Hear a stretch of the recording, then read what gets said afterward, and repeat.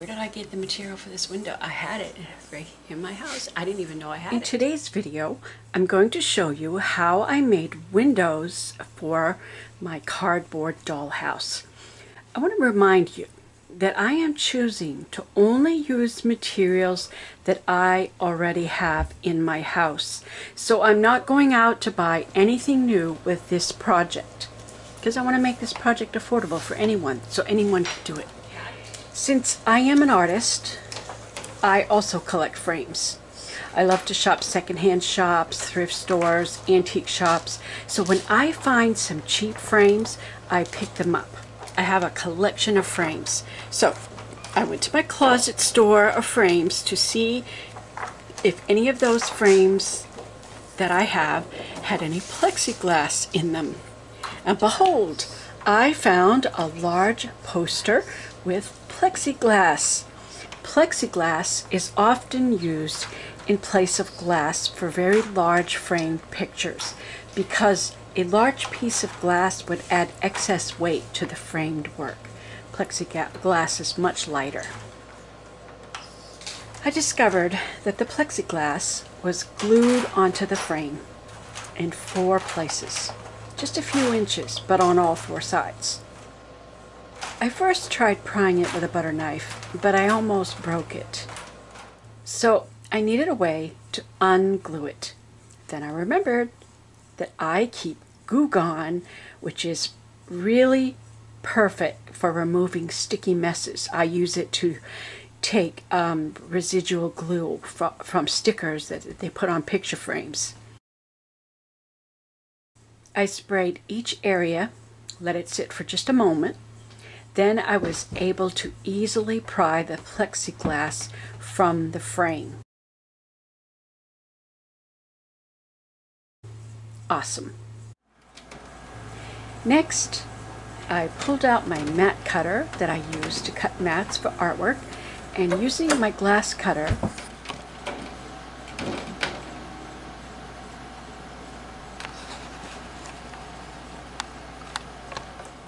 I cut the pieces of glass.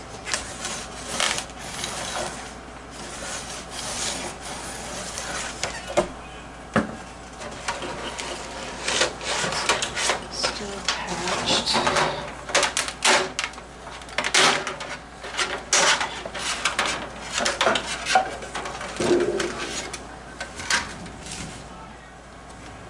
I made the pieces larger than my window because I plan to glue them to the exterior walls.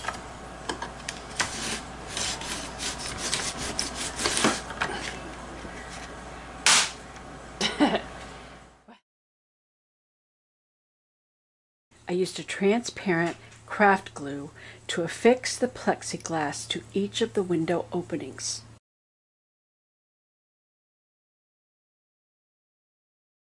The extra edges will be covered up when I add the siding. That's why I want to put the glass on before I do the siding.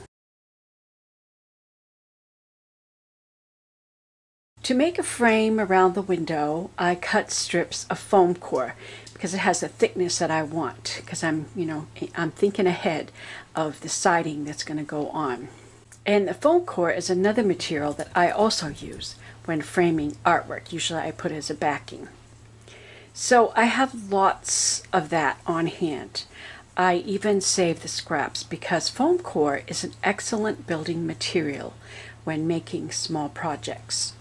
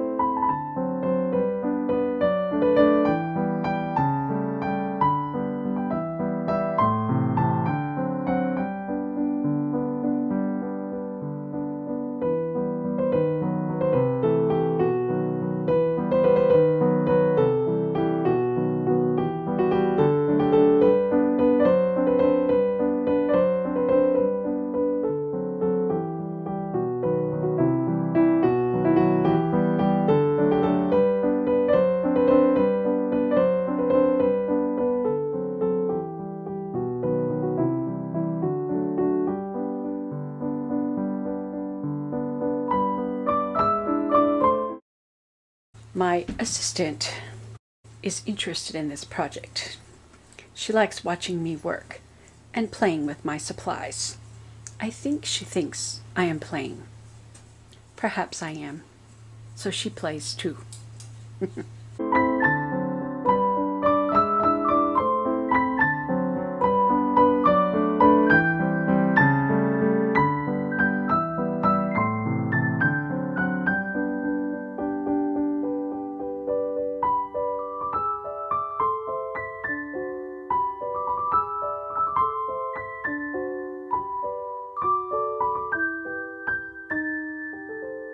As a card maker and a crafter, I also have some quilting strips on hand.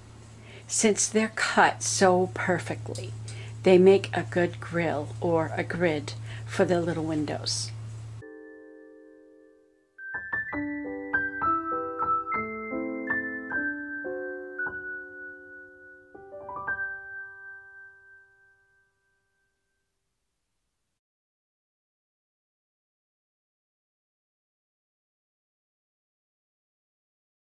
It is helpful to have this type of tweezer to hold glue and to place the thin strips of paper in their place.